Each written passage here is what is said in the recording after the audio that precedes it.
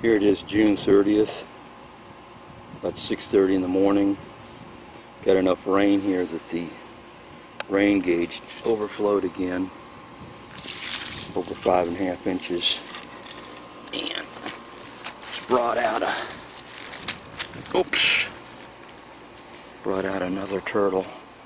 Sorry about that. This is a brand new entry to juvenile.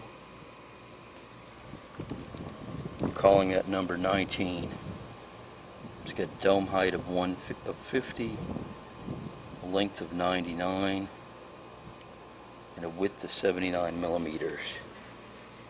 The width is across here. The length is from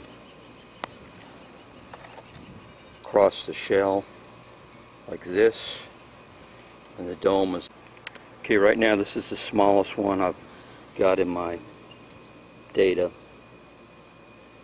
It's about the size number 12 was a year ago. And the dome, like you flip it around, go the highest that you can measure.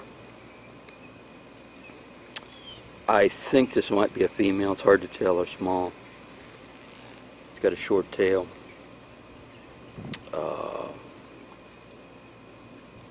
Females, at least ones I've noted around here, when they're adult, have a higher ratio of the dome height to the length. And here's what the shell pattern looks like. Put off here in the grass. It just does not want to stay still.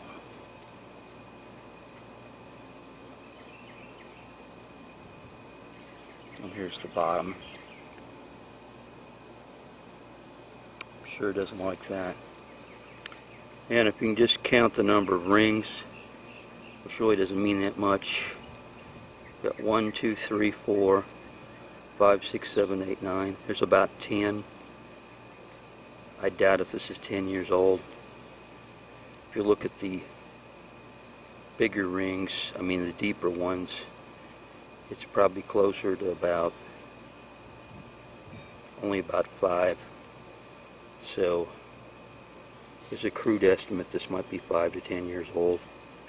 Actually, I have no clue, but since I'm going to catalog these, at least I'll have a better trace. Normally you don't see them this small. The disposition in this one is pretty darn feisty, which is good. That means it's going to try to escape predators. I'd add a banana out here to see if I want to eat it. Now it's in a flight mode. But when I first saw this, I thought this was number 12, which is a small guy. Started to record, got a year's worth of data, and it's not. It's actually probably a relative, a year on. I could imagine this may be a year only younger. The shell pattern here, I'm purposely getting the black background blurred. And that's what the shell pattern looks like at number 19.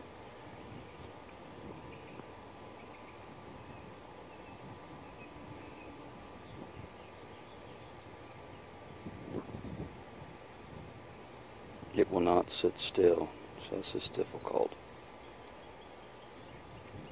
So after I'm done here, I added where I located my back porch rain gauge. Got that I got still photos with the phone and with my old Olympus. Got the weight, of course, dome, length, and width. Okay, now I'm going to go ahead and put this thing down in the